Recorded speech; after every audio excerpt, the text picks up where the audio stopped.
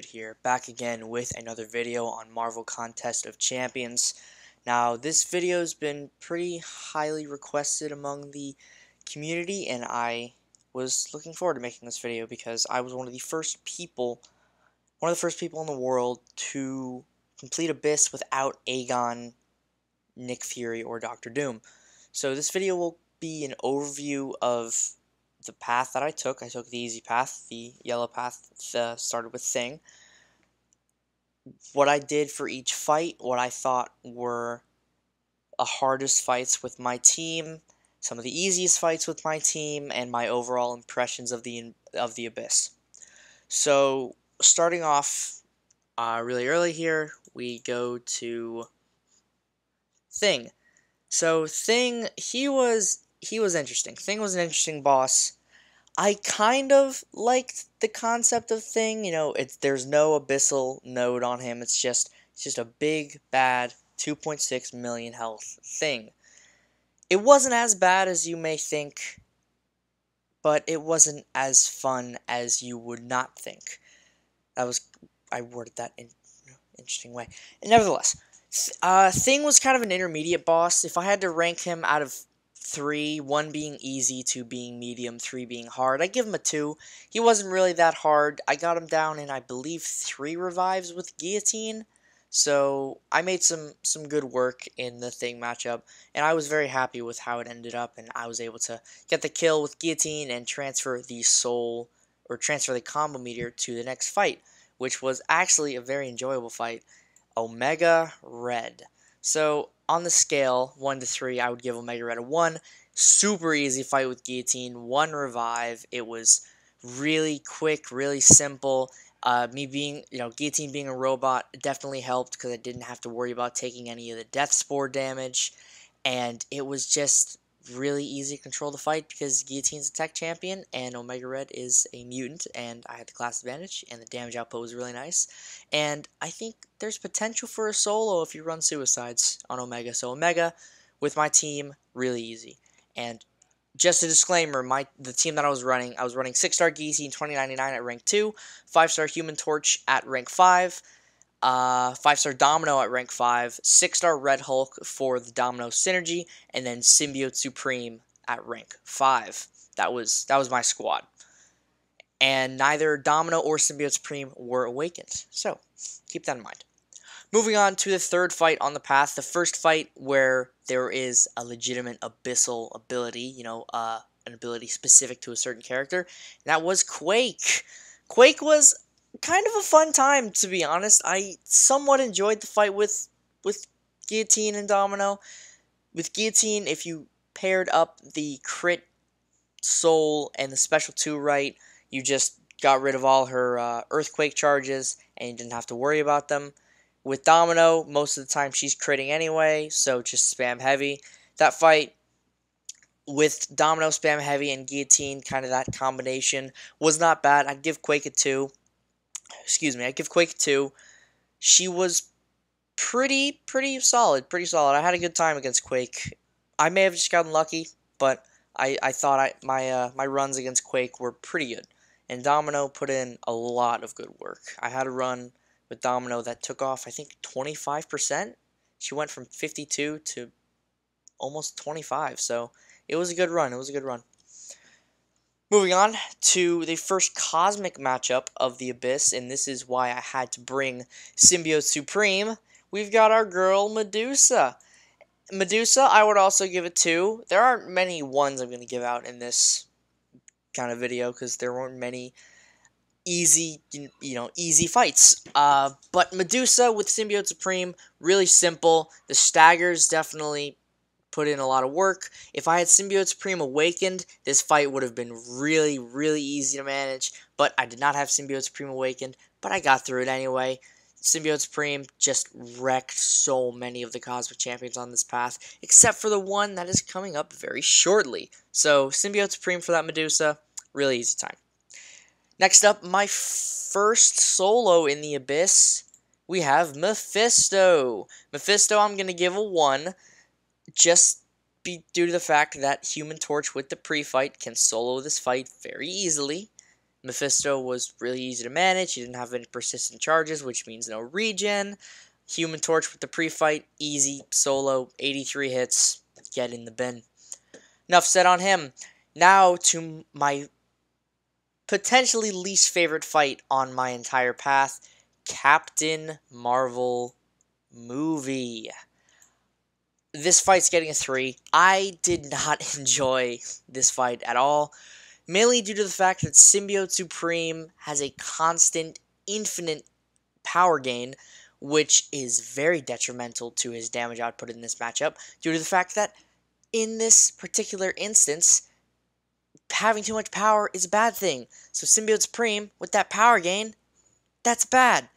Now, granted, I probably could have been throwing special ones, and that would have nullified buffs and dealt more energy damage, but still, the special one cycle, if there were staggers on, the staggers would grant him more power, and then he'd be pushed to a special 2, special 3.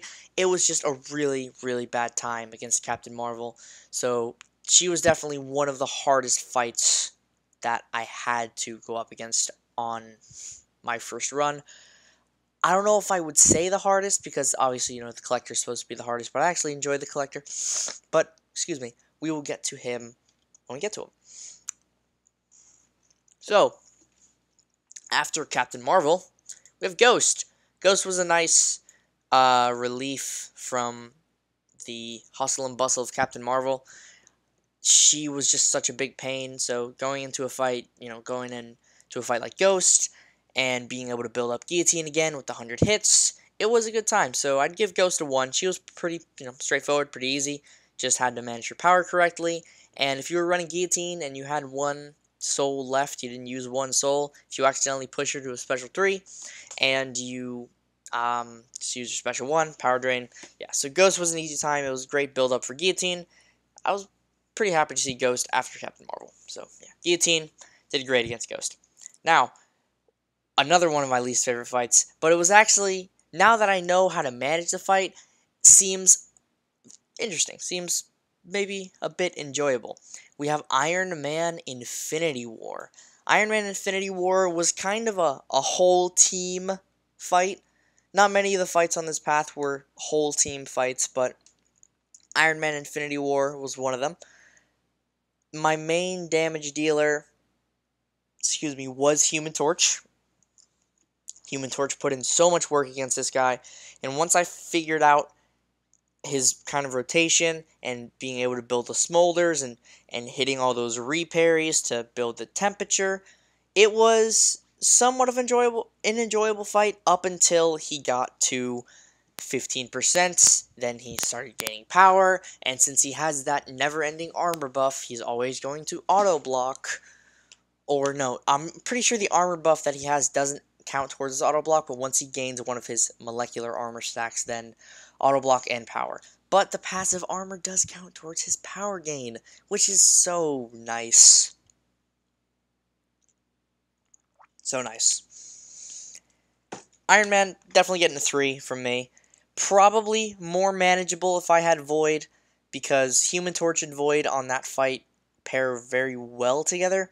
Human Torch can do the bulk work, the heavy lifting, and then Void can come in at like 20% and swoop the kill. So hopefully hopefully I will be able to do that in the future. Hopefully that dream comes to fruition. Next up, Joe Fixit. Another interesting fight with my team. Remember, not running Aegon, so can't just bulldoze through this man. Joe Fixit was a very fun and interactive fight. The power gain was a little annoying at some points, but for the most part, Joe Fixit was not as bad as you may think, just because the debuffs that he generates are either willpower healing or only deal a slight amount of damage to you, and the buffs that he generates are very minuscule at most. The only annoying part about Joe Fixit is he has the potential to regenerate at the beginning of every fight. You have to fight Joe Fixit 3 times. 3 times. Not once, not twice. Thrice. And that regen is a big regen. It is 20% maybe of his max health. And in the Abyss, with 5.7 million health champions, that's crazy. So, Joe Fixit, I'd give him a 2. I'd give him a 2. If I had Aegon, probably something like a 1, because Aegon just absolutely runs through him. But, yeah, Joe Fixit was not that fun in the long run. Domino and Gilly were my main attackers for Joe Fixit, but Human Torch did put in a decent amount of work as well. Alrighty, moving on to more of the latter half of the Abyss. We're getting down to the bottom of the map. We have Mordo. Now, Mordo was a bit of an interesting fight, bit of a tricky fight with Human Torch. I wouldn't say he was the trickiest fight that I had with Torch, but definitely one of them.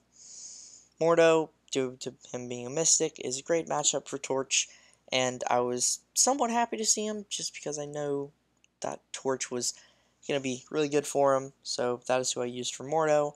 Pretty straightforward fight, just got to get into the rhythm, and hopefully he throws his special attacks and isn't greedy with his power. So Mordo, I would give a 2. Next up was a fight that I was dreading more than Captain Marvel, but it actually turned out to be so much easier than Captain Marvel. Venom the Duck. Venom the Duck was actually a really fun fight with Symbiote Supreme. Granted, I was not running, nor do I have Mystic Dispersion unlocked, and this fight with Symbiote Supreme was still really easy to manage, really fun.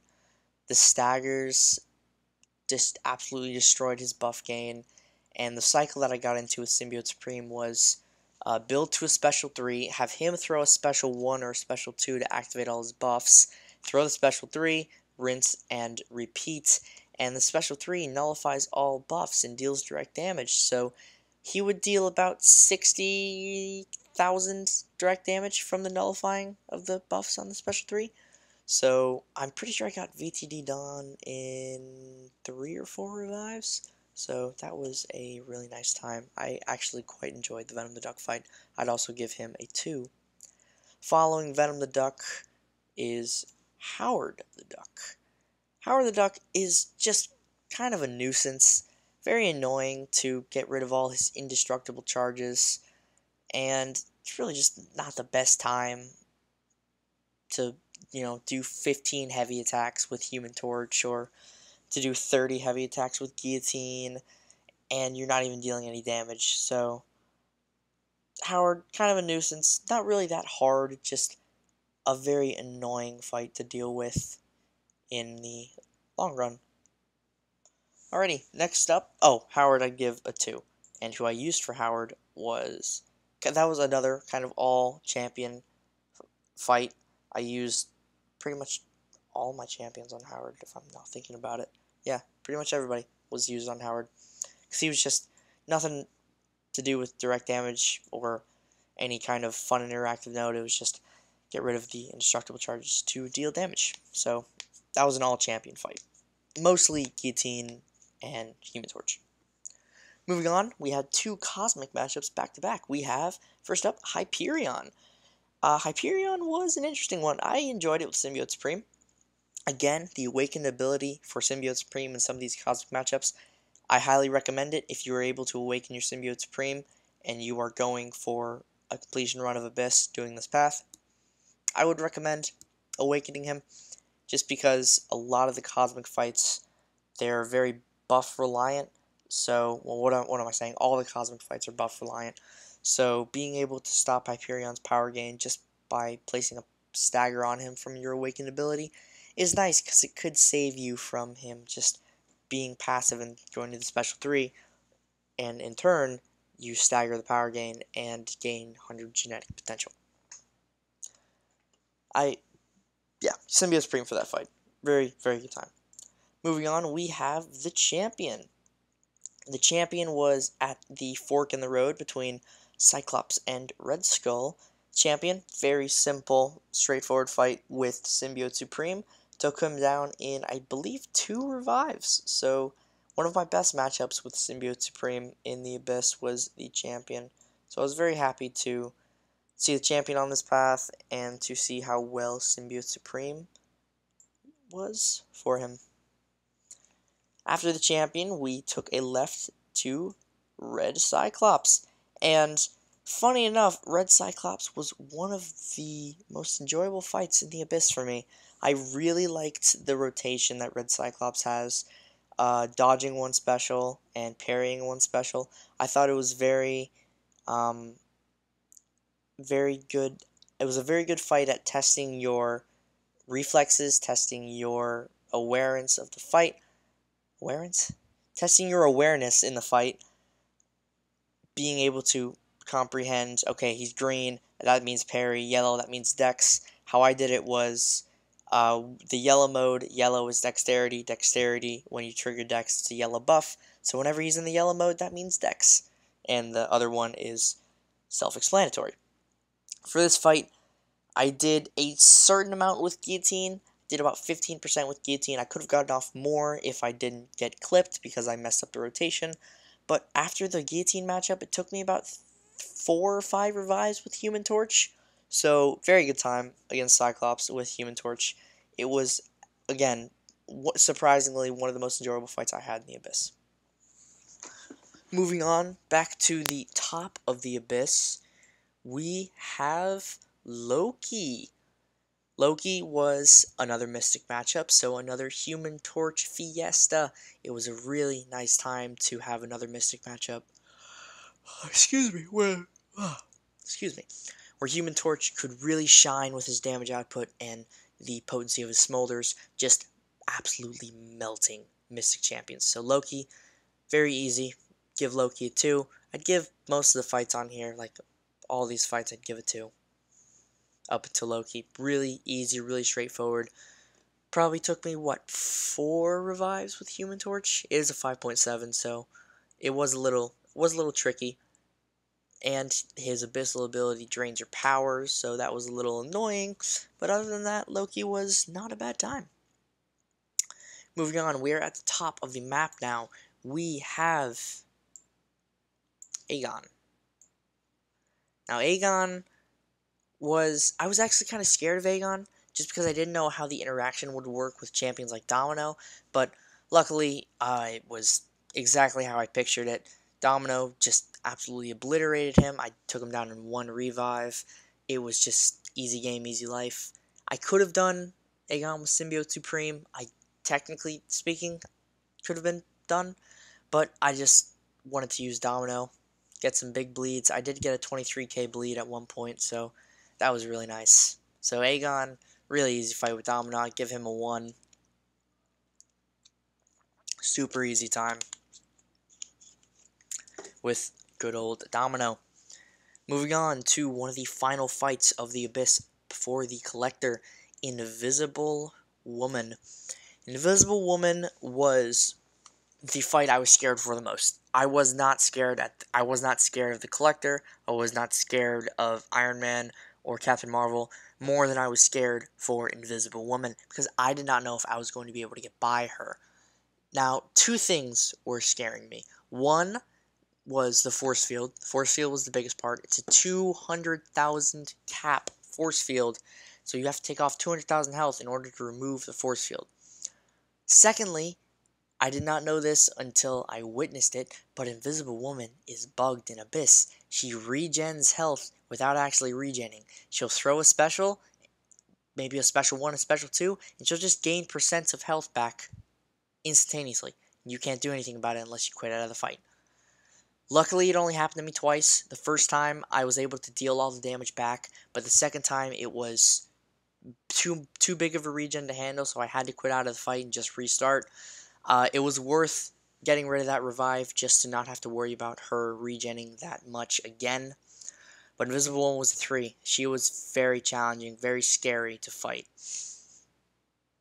Moving on to Cull Obsidian. Cull Obsidian, I'm going to give a 1. Really straightforward fight with Symbiote Supreme. I could have done it better, actually. I could have done it more in a sense of the way Doctor Doom does the fight, where you just spam Special 1 and Nullify. Because I forgot Symbiote Supreme Special 1 nullifies buffs. So I could have just spammed Special 1. That would have been really easy, because it would have been just super simple. Just spam Special 1, easy game. Special 1, oh, then I get to a Special 3, and then Special 1, Special 3, rinse and repeat. So Cull was a good kind of predecessor to the Abyss Collector. Very easy fight with Symbiote Supreme. It was a good time. Finally, we have the big baddie himself, Nameless Collector, the Abyss Collector. This fight I was looking forward to. I was looking forward to this fight ever since it got announced, and since seeing the gameplay, I am still looking forward to this fight. As long as I can get an Aegon. If I can't get an Aegon, I don't know. I don't know. But hopefully I can get Aegon this week. Abyss Collector, my only shot, my only way of completing this was just revive Human Torch with the pre-fight and get lucky. That was my only possible chance of completing the Abyss Collector, of getting him down, was just Human Torch, pre-fight, and go. And that's what ended up happening. I had some decent runs against him with Human Torch. There was one run where I got off almost 10%, and with a champion that's not Aegon, that's freaking crazy.